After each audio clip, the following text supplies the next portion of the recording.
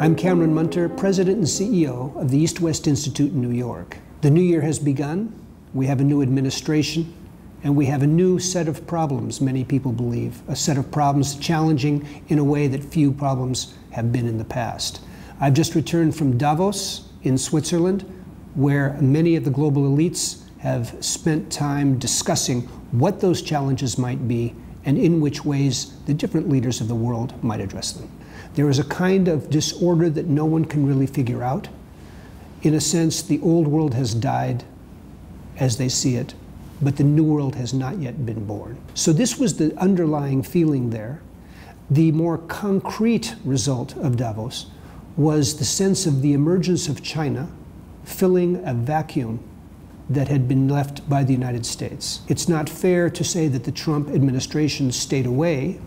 This was, after all, the same time as the administration's inauguration. Nonetheless, there was very much the sense that President Xi of China was the main character in talking about globalization and the defense of what globalization has caused, and that there was very little understanding or presence among the Americans. It was unprecedented that President Xi had such a platform. It was, in fact, the first time that the president of China has attended Davos. Much of the language that he used was the language of a stirring defense of globalization that most of the creators of globalization today might not use. Today, other leaders would temper it by saying, yes, but let's remember what globalization has left behind. Xi was very open about this, and I think this demonstrates a point that I think is very important in our understanding of China and the world.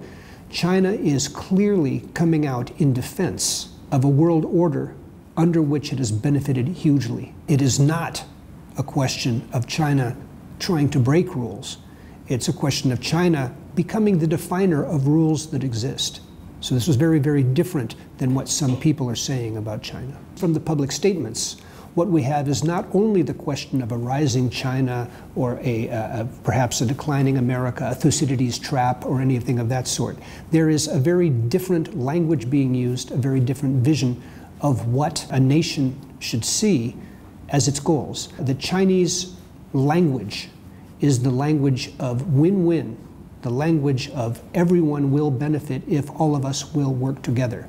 A lot of emphasis on transnational issues like climate change, a recommitment to the Paris agreements. A lot of emphasis on the need for rules and working under rules rather than going one's own way. This contrasts with, I think, the inaugural address of President Trump, in which he emphasized more than once, America first. It doesn't mean, to those of us who have worked in diplomacy in the United States, that this is necessarily hostile to foreign countries. It need not be, just America being first, need not necessarily be everyone else suffers.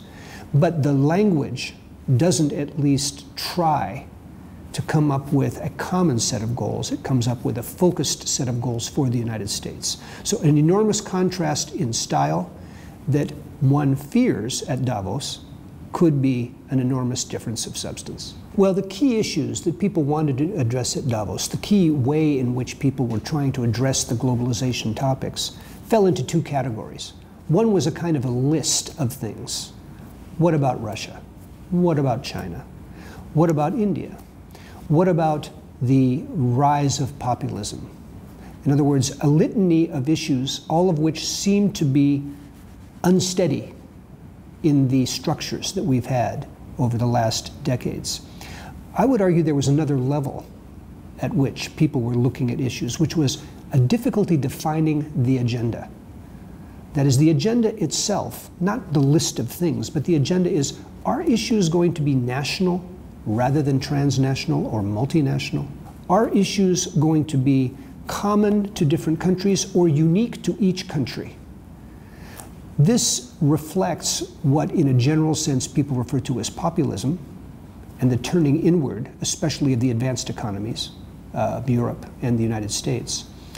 But the difficulty in setting the common agenda makes the expression of policies that are useful something that people in Davos want to do, to make suggestions of policies that can be useful to the people who make policy, made it particularly difficult this year because there was no agreement on exactly what the agenda was so that when you talk about China, when you talk about Russia, when you talk about other issues, no agreement about what to say about them. I wouldn't describe the mood at Davos this year as positive, negative, or neutral. There was evidence of all these. There were people who believed that things will work out, that the institutions of the United States are sufficient to curb the excesses that some fear the Trump administration might have.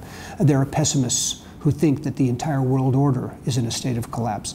But mainly, rather than having certainty about pessimism or certainty about optimism, there was confusion. There was uncertainty. There was a feeling that the setting of goals was not taking place, that something was missing. And so in looking for the path that we would follow, people felt bereft. And so the feeling in Davos was, most of all, that we didn't know what would happen and that events might happen to us rather than this global lead at Davos happening to events.